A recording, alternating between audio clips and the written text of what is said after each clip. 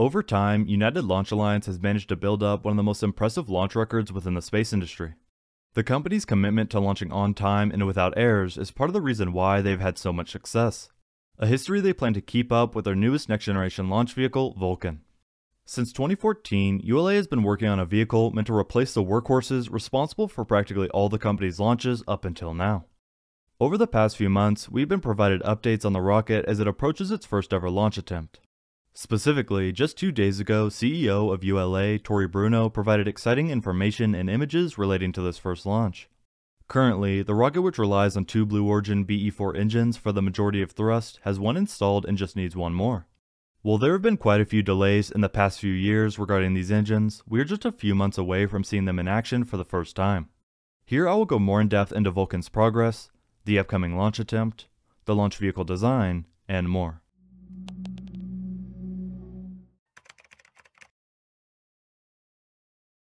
The last few weeks alone have been filled with updates regarding Vulcan and its first launch, a lot of which has to do with the BE-4 engines, as they are the final piece needed before the rocket is ready for testing. On October 17th, Tory Bruno tweeted saying, "This is a beautiful sight. One more BE-4 and he's off to the Cape." This included an image of the Vulcan first stage with one BE-4 installed. For months now, both Blue Origin and Tory Bruno have provided the occasional update on the 2 BE-4 flight engines as they progress through development and testing. The engine already installed on the Vulcan is flight engine number 1. This engine was delivered to ULA just days prior and is already integrated onto the launch vehicle. Specifically, on October 10th, Tory Bruno tweeted mentioning, what's that? Looks like a BE-4 flight engine being uncrated at the rocket factory in Decatur." With the first flight engine already delivered and installed on Vulcan, this brings up the question of what progress has been made on the second engine and when should we expect to see it delivered. The most recent news regarding flight engine number 2 came a couple of weeks ago in late September. In this case, Tory Bruno tweeted pointing out, "Found it. Okay, since you asked so nicely, here's a full duration Blue Origin BE-4 firing." He went on to clarify that this is an acceptance test firing of the FE2 first flight engine. However, when comparing these 2 flight engines, it's been clear throughout time that flight engine number 2 has always been a bit behind flight engine number 1. For example, starting in early July this year, Tory Bruno tweeted saying, "You guys have clearly revealed yourselves to be passionate about space, so here's a bonus picture just because you're awesome. 2 BE-4s at once in Blue Origin's Kent factory." In this image, you can see the difference in development between flight engine number 1 on the right and flight engine number 2 on the left. For one last example, later that same month, another tweet highlighted, "Wow, you guys really do like seeing rocket engines. Okay, flight engine number 1, fully assembled on the left, number 2, almost done on the right." This helps put in perspective the difference in progress between the 2. While noticeable, flight engine number 2 is not very far behind at all. With the recent updates on its successful testing and more, we can expect this engine to be ready and delivered likely in just a few weeks. Once delivered, as Tory originally said, it will be installed and Vulcan will be headed to the Cape for integration, final testing, and the official first launch. As far as Vulcan's progress not relating to the engines, practically everything is ready. In late September, Tory Bruno was asked about the vehicle's progress and replied, "Boosters done and waiting. Centaur 5 is just finishing up finals and will be waiting momentarily. Payload fairing is basically done. Pad is ready to go, and Astrobotics is making good progress." All of which suggests a launch only a few months away in early 2023 is going to happen.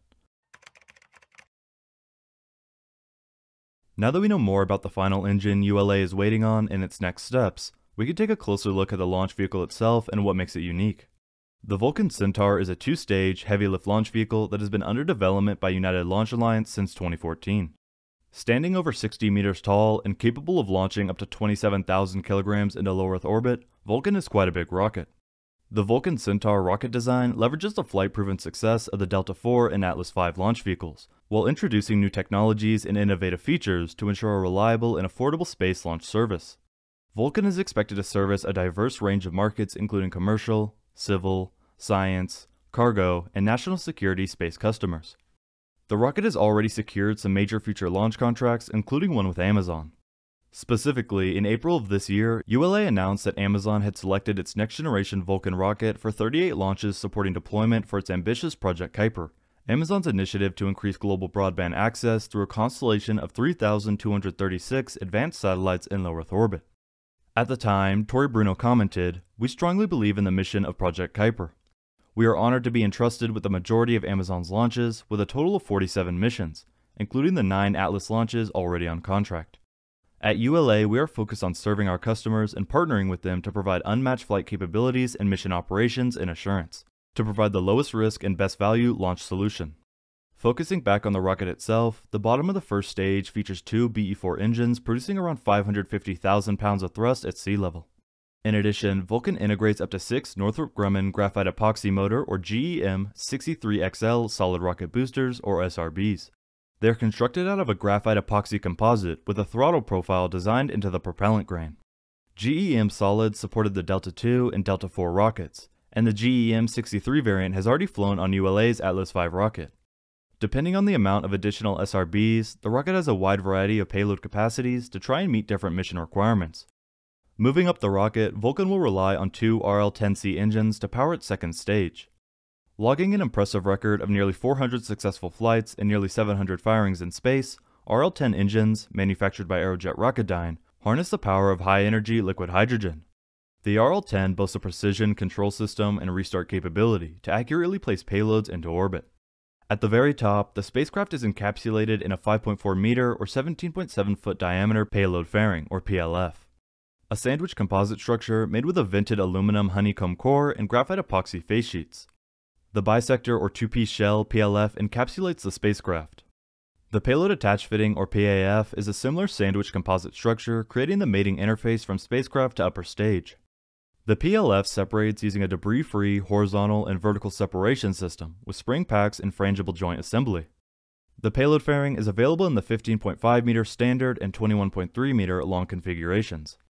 In terms of flight readiness, just about 1 year ago, ULA successfully completed the initial round of Pathfinder activities at Cape Canaveral by performing a countdown test on Tuesday, October 5th, to rehearse all aspects of launch day operations. The flight configuration Vulcan core stage, named the Pathfinder Tanking Test or PTT Booster, was transported 2.7 miles from the Spaceflight Processing Operations Center to Space Launch Complex 41 aboard the Vulcan launch platform on Monday, October 4th. It's fitted with two development BE-4 engines, which were extensively hot-fired and will be replaced with flight engines prior to launch. In terms of the test, the rocket systems were powered up and tested while a separate team of technicians at SLC-41 configured the pad for cryogenic fueling operations. At T-3 hours, the countdown entered a planned hold to clear the launch complex and pull launch controllers to verify readiness to proceed into fueling. Not long after, the ULA launch director authorized the go to continue the test. ULA commented that Tuesday's experience proved the extensive effort to design and build the next-generation launch system is moving ever closer to the inaugural flight. The accomplishment of a successful countdown test also signals the conclusion of the first set of PTT activities. United Launch Alliance is only a few months away from the long-awaited first launch of Vulcan. As of right now, one BE-4 engine is installed and the company is waiting on the second before moving the rocket to the pad. Based on updates over the past few months, this engine will likely arrive a few weeks from now. We will have to wait and see how it progresses and the impact it has on the space industry. Thank you very much for watching.